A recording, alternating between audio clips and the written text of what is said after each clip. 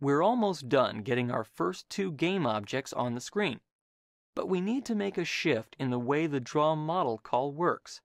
And it's a bit of a big change, not only because our model exists inside of a GameObject, but because we'll be adding rotation and scale to our world transformation matrix that's part of the drawing method.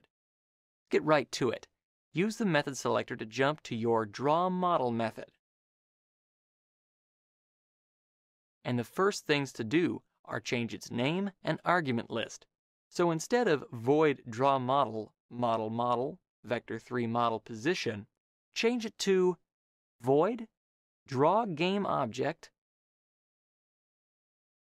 GameObject lowercase GameObject. Now there's just one argument to this method, and it's a GameObject, so it makes sense to change its name to DrawGameObject instead of DrawModel. Next, you'll need to change the first for each loop from for each model mesh in model meshes to read for each model mesh in GameObject.model.meshes, since the model now exists inside the GameObject argument.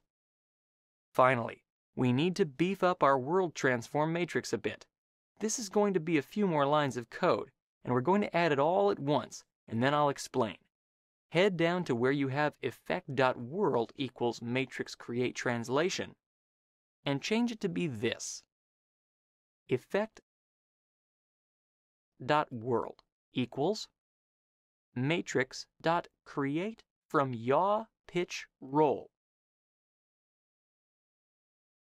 GameObject.rotation.y, comma, GameObject.rotation.x, comma, GameObject.rotation.z, multiplied by matrix.createScale,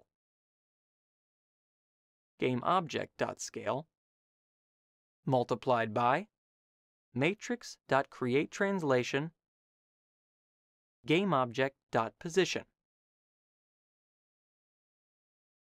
What we've just done here is performed matrix concatenation, created three different matrices, one for rotation, one for scale, and one for translation, and then multiplied them all together, or concatenated them, into one large world transformation matrix. Let's look at the matrices. The first is the rotation matrix. We use the helper method create from yaw pitch roll and pass in the rotation vector3 components, not in XYZ order, you'll notice. Remember that I had said the components don't mean exactly the same as position components do. In the next chapter, when we create the launcher head and begin to swivel it with the controller, there'll be some details that explains this process.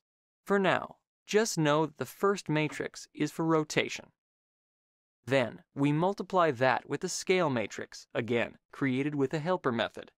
This method takes a single floating point value and creates a uniform scaling matrix. Then, that's multiplied with the translation matrix, which is what we're using before. So we rotate, scale, and translate in that order. Order is very important when concatenating matrices.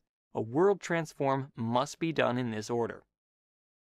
The detail text for this step explains the concatenation of this new world transform matrix in more depth.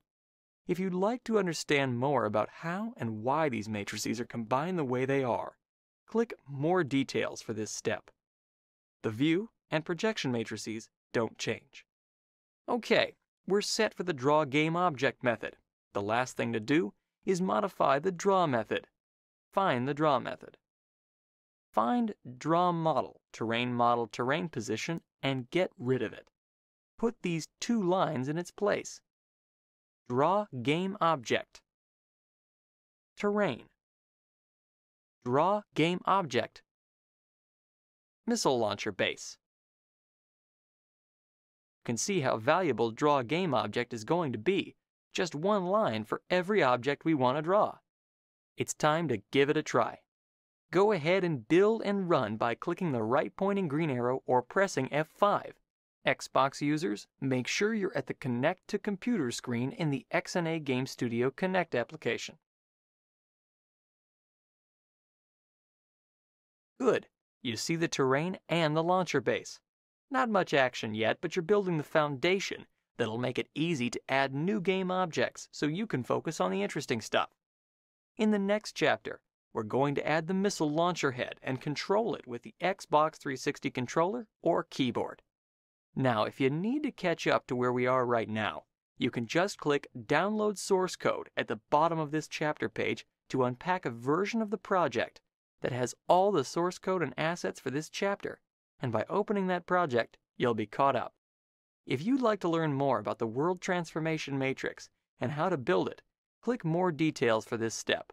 Otherwise, if you're ready to move on, click the next chapter.